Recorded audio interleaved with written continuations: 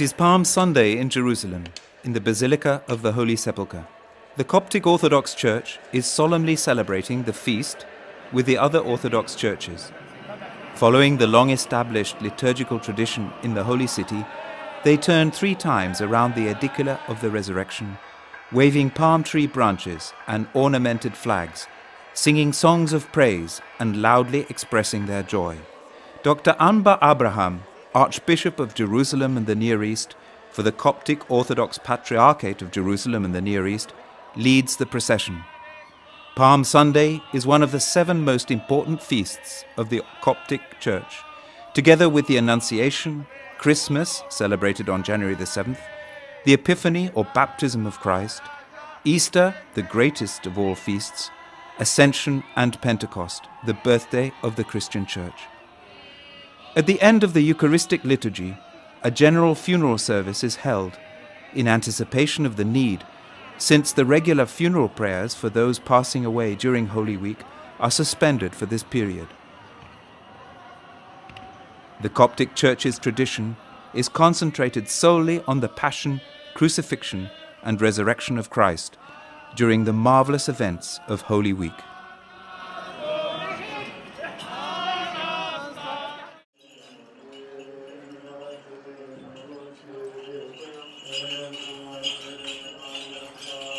As one of the so-called Oriental Orthodox churches, the Coptic Orthodox Church is the part of the Church of Alexandria in Egypt, which broke from the Byzantine churches in the wake of the Fourth Ecumenical Council in Chalcedon in 451. The Church of Alexandria played an essential role for Christendom, especially during the first 5 centuries. The use of a fish to symbolize Christianity originated in Egypt, with Saint Clement, at the end of the 2nd century.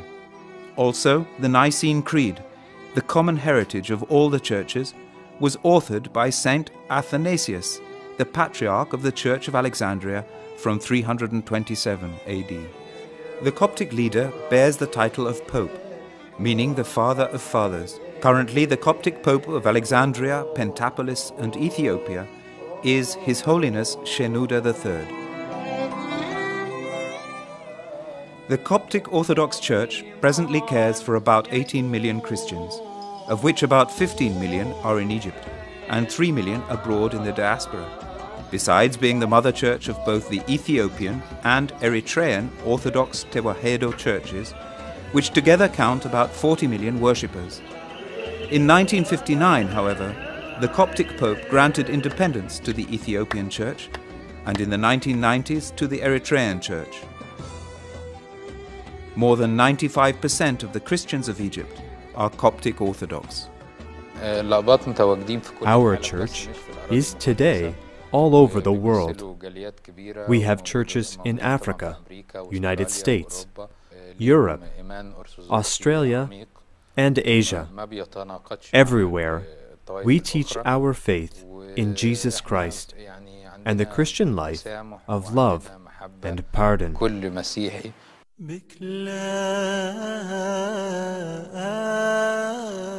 The Coptic Church regards itself as having never believed in monophysitism, the way it was portrayed in the Council of Chalcedon, as believing in one nature of Jesus Christ, but rather as having always believed in miaphysitism, which is to say they believe that the Lord is perfect in His divinity, and that He is perfect in His humanity, but His divinity and His humanity were united and did not separate for a moment or the twinkling of an eye. They were united without mingling, without confusion, and without alteration, in one nature, called the nature of the incarnate Word, as articulated by St. Cyril of Alexandria. Since the 1980s, this definition was agreed upon by theologians from the Catholic, Oriental, Orthodox, and Chalcedonian Orthodox churches in their official statements on Christology. They also concluded that many of the differences between the churches are caused by the different groups using different terminology to describe the same thing.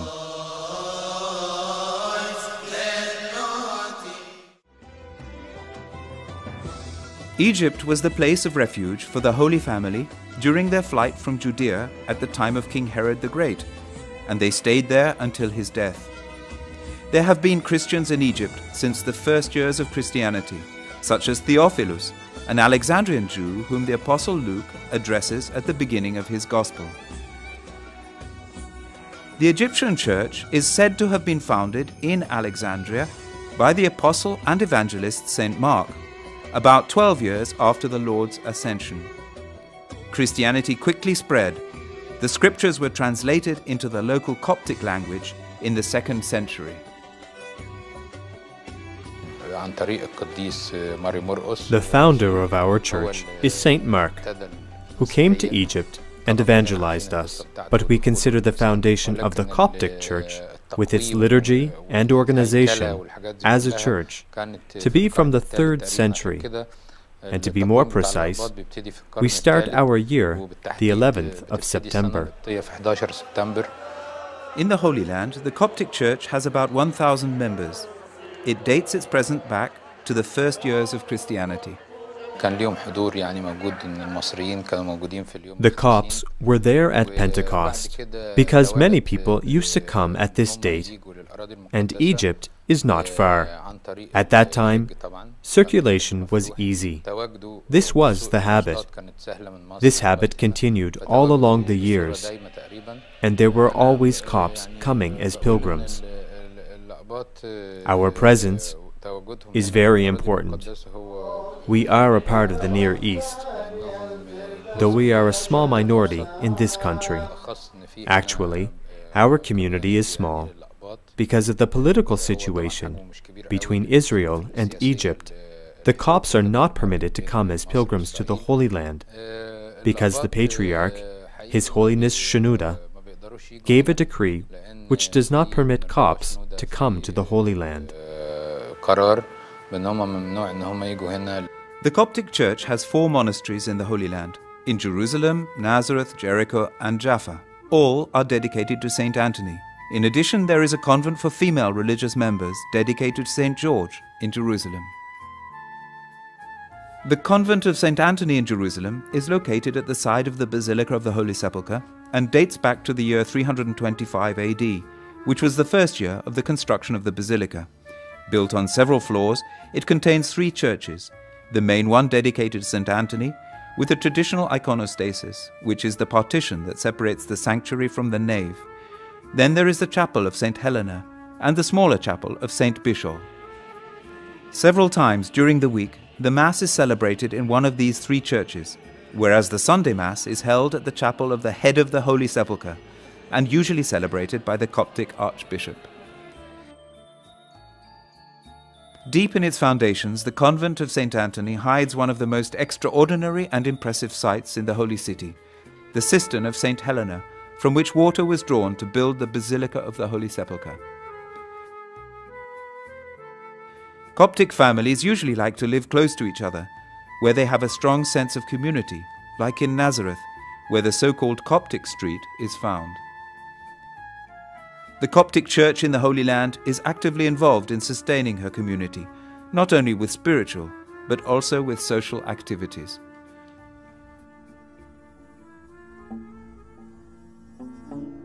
The term Copts is equivalent to the word Egyptians.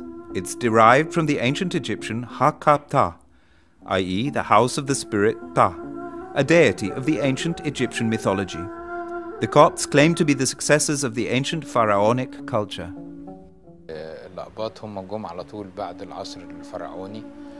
The Copts came immediately after the pharaohs, so they took the pharaonic language, which was used at that time, and adapted the Christian faith to it.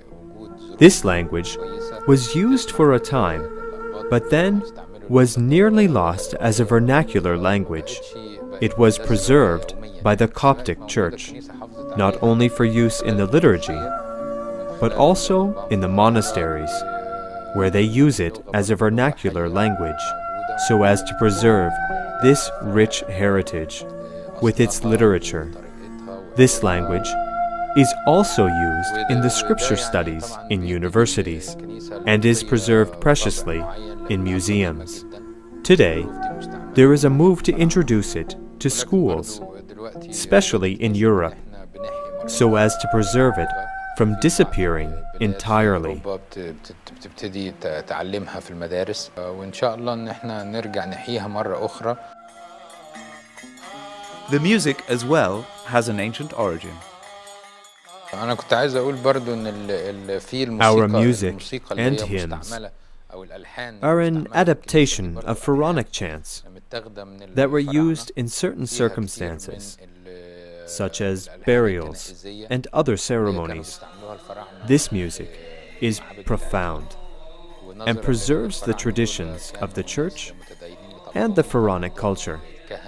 The pharaonic culture was very religious, so they had hymns, which were very profound, that they used during their ceremonies and sacrifices they offered to their gods. People find that these melodies are beautiful and relaxing and make us feel happy. We are very proud of these hymns, and we like them a lot.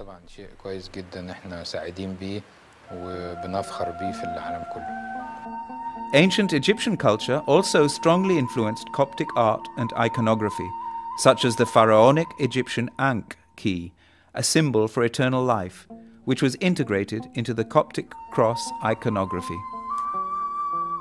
As one of the major centers of cultural and intellectual life in the ancient world, Hellenistic Alexandria nourished the development of the new Christian faith.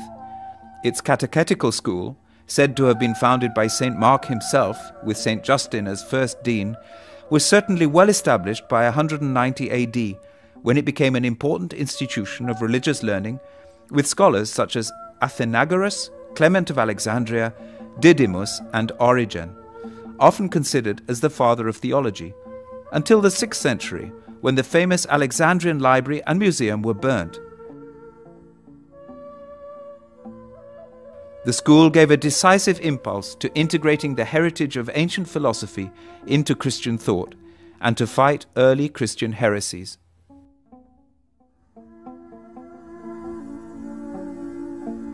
The Church of Alexandria also gave a great inspiration to the development of monasticism. The persecutions that broke out in the 3rd century created a movement of exile to the desert, developed and organized by St. Anthony the Great. By the end of the 4th century, there were hundreds of monasteries and thousands of cells and caves scattered throughout the Egyptian hills. Over 18 of these monasteries and convents are still flourishing. Egyptian monasticism was instrumental in the formation of the Coptic Church's character of submission and humility, as well as providing the basic elements for her liturgy. The Coptic Church also sent missionaries to northern Europe, such as St. Maurice. There is a town named after him in the Swiss Alps, with a monastery containing his relics.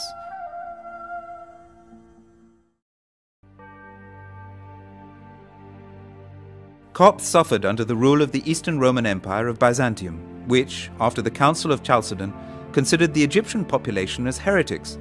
When the Arab conquest of Egypt took place in AD 641, the Christians were allowed to practice their religion under the restrictions of Islamic Sharia law and conditional upon payment of a tax. In the first millennium, Egypt remained a predominantly Christian land and continued to use the Coptic language. However, by the end of the 12th century, Egypt had changed into a predominantly Muslim country, with Copts suffering persecutions and serious interferences in their freedom of worship, as well as specific disabilities. Their position improved early in the 19th century. The 1919 revolution in Egypt showed the homogeneity of modern Egyptian society. However, in recent years, Copts play little part in the governing of the country. Sadly, since 2005, Christians have been persecuted in various parts of Egypt. Recent events have provided the occasion for all Christians in Jerusalem to demonstrate their solidarity with the Copts by walking together in a candlelight procession from the gates of the Holy City to the Basilica of the Holy Sepulchre.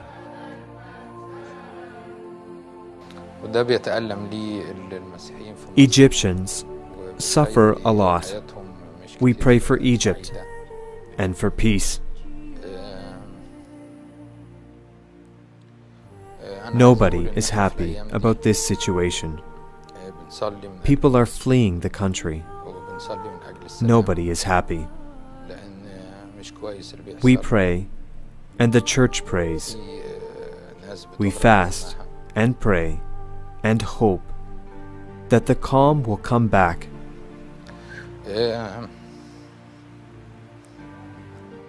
And we will be able to live in peace. Peace and calm, and have freedom. People are not happy. Nobody is happy. People suffer. We pray and hope that one day we can live in peace and freedom again. People would like to have more peace and love. We pray for peace.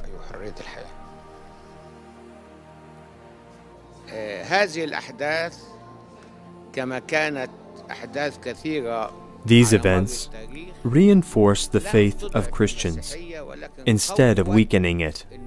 Maybe some Christians will emigrate, but at the end, they will come back with a reinforced faith and with an increased love for their homeland. Many of these events have happened in the course of the centuries, but Christians are still here. They will happen again and again, but we will remain, because we have received a promise from Christ. Jesus has said that we would suffer, but also that He would defeat the world and that He would be always with us. He will never abandon us. We are His little flock. How could He let us alone?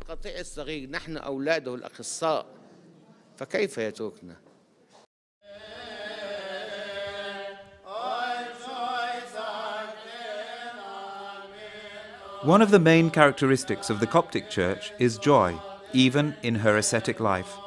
Although she is known for bearing the cross and is always in the midst of sufferings, she is eager to have her children live in spiritual gladness. The Church's liturgy aims at presenting heavenly and evangelical belief to the living, and at revealing the Holy Trinity and their redeeming work. By means of her hymns and her rites, this aim is achieved in a way that is simple enough to be experienced by children and deep enough to quench the thirst of theologians. The Coptic liturgy is close to the liturgy of the early Church, being inspired by the Jerusalem rites and also influenced by the Greek rite of Alexandria. It developed its own characteristics after the 4th century, under the influence of the Egyptian desert monasteries.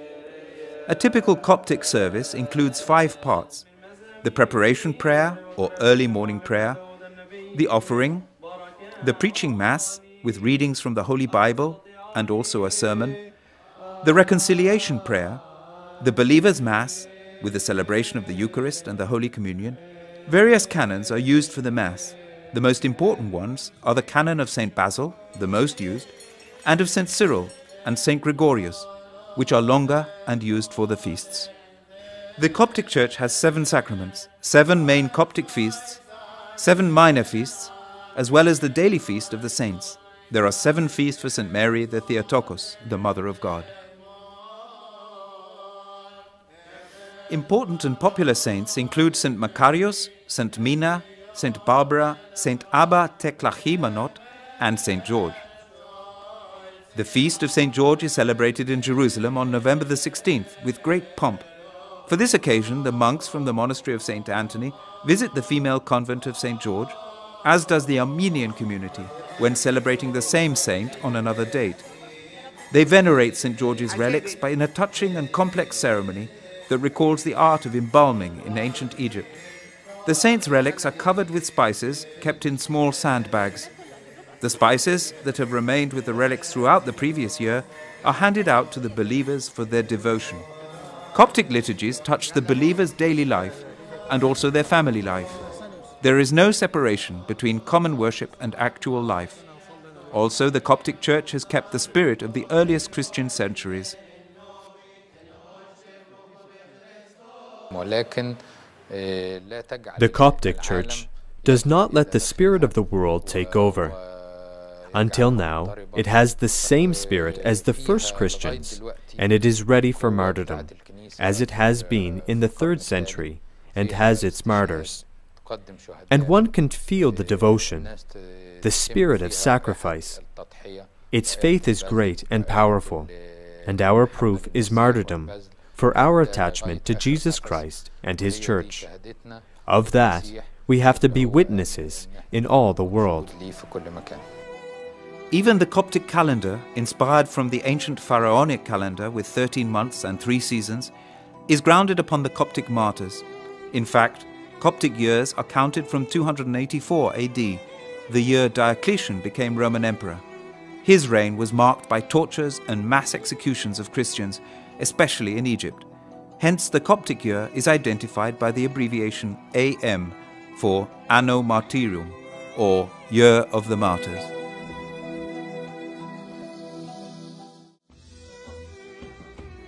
The Coptic Church is one of the founding members of the World Council of Churches and is also a member of the All-African Council of Churches and the Middle East Council of Churches. Since the 1980s, great efforts have been made by its theologians to resolve the differences with other churches. In the summer of 2001, the Coptic Orthodox and Greek Orthodox Patriarchates of Alexandria agreed to mutually recognize baptisms performed in each other's churches, making rebaptisms unnecessary, and to recognize each other's sacrament of marriage. The day-to-day relations of the Coptic Orthodox Church with the other churches are generally very good, especially in Jerusalem. We love the other churches, and they love us, and they always think of us and help us in different circumstances, in the happy occasions as well as in the difficult times. Also at feasts and joyous occasions, our relations are good. They send us their congratulations and wishes. I would say that this is really the Christian spirit. Our relations with the Catholic Church is very good. I mean with His Holiness Pope Benedict, the Pope in Rome. We have also good relations with the Orthodox bishops all over the world, and especially in the Holy Land. We have also good relations with the evangelists. In a word, with all the Christian communities. In the Holy Land, there is an organized week of prayer for the unity of the Church. We always participate in these prayers. Our relations are always very friendly, and we participate in the meetings and prayers that we prepare the best we can. In the Holy City, the original birthplace of the whole Christian family, the Coptic Orthodox Church insists on the testimony that Christianity should be giving, precisely in and from Jerusalem. Jerusalem is the mother of all churches, the mother church. There must be more Christians in Jerusalem, and more cooperation among them, love and understanding. We know that all the lights are on Jerusalem, so we hope that the good relations among our churches continue to grow and be a model to the churches in the world. We have to have more understanding among ourselves and greater love. I think that our leaders should have better understanding among them and put more effort to work together and love one another and cooperate in all domains. We should give the good example to the others, especially that we are in the Holy Land, the land that Jesus has blessed particularly by His birth, life, death, and resurrection. It is enough that we would be one. This is what Jesus has taught us, and I hope that we would be one day. At a certain time, and because of certain circumstances, geographic, different situations, we were divided in different churches. But I hope that this would be for the glory of Jesus, and I am sure that our leaders are trying and working in the whole world, and especially in Jerusalem, to be one and be one in Christ, and follow what Jesus had taught us. He taught us love, and God is love.